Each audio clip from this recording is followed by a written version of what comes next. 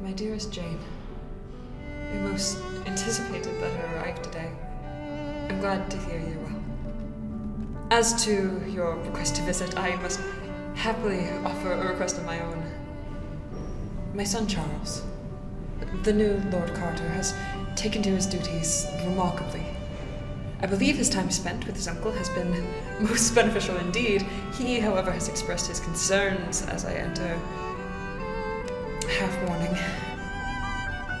With no daughters and only one son, he fears I am quite lonely in such a large house and encourages I hire a companion.